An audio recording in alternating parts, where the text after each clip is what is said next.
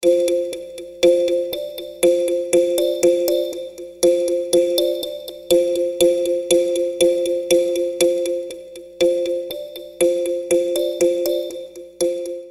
this is Philip Jewell for Blue Hat TV. The Eiteljorg Museum in Indianapolis, Indiana recently held its 18th annual Indian Market and Festival, and we were there.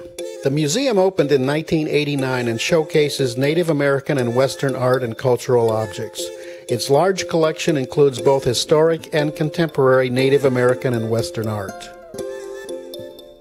The 118,000 square foot facility was designed by architect Jonathan Hess. The exterior consists of nearly 12,000 pieces of hand-picked Minnesota dolomite and a beautiful plum-colored German sandstone at its base. The museum is located in White River State Park, and the back of the museum faces the Indianapolis Central Canal. The Indian Market is a two-day event that features art by more than 130 native artists from more than 60 tribes.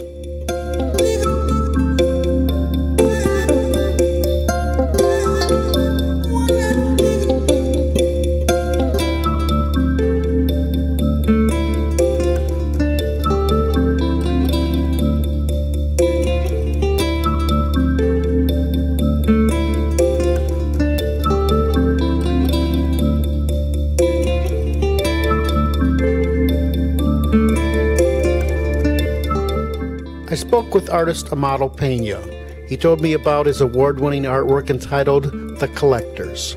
The piece that got first place, it's actually a mixed media drawing. I used a variety of processes, so it's not traditionally a drawing as most people think. But the materials, all of the materials are drawing materials. For example, I used liquid colored inks, as well as just black India ink. I used a Prismacolor pencil, which is an oil-based drawing pencil, and I finished it off by using oil pastels. It's a composition of a native sitting in a chair, and in the background, instead of the sun, which we originally did, I put one of my paintings, symbolizing that this character collected. The character represents the artist, T.C. Cannon. And so the character sits in a chair, and in the background there's one of my paintings, hence symbolizing that he collected my work. And then in the foreground is actually a self-portrait in a profile form of me looking at his painting, which symbolizes that I collect his work, because in reality I do have this particular painting in my collection, and hence the title of the painting is called The Collectors. Ancient pottery shards are replicated into silver by Laguna Pueblo silversmith Mark Stevens. He told me about his pottery shard collection and how it led to the idea. While I was working in my shop trying to create new designs, I was inspired by these ancient pottery shards that we have scattered all over the reservation. These shards depict the art of our ancestors 1,000 years ago, and I was fascinated by these pieces, so I used to collect them and save them in my shop, just put them in a bucket and preserve them really. But one day in February of 2007, the idea came to me to replicate these pieces in silver jewelry, and so I tried it out, and it took probably about 2 weeks to make the first piece. When I did, I took it to San Francisco to a show. It sold and was very, very popular. So I had 2 weeks to work till my next show. 2 weeks later in Fort Worth, Texas, I went home and I made 6 pieces working day and night. I got to Fort Worth for the show. They all sold within the first couple of hours, and I had a huge response to them.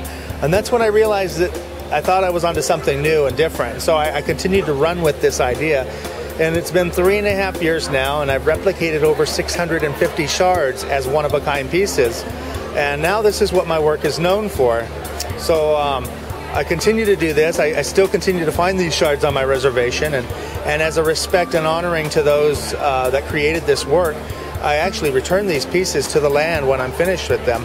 I replicate the pieces as one-of-a-kind pieces of art, and when I sell the finished product, the original shards get returned to Laguna. Salish artist Peter Boome spoke with me about his silkscreen prints and his background as an artist and as a printmaker.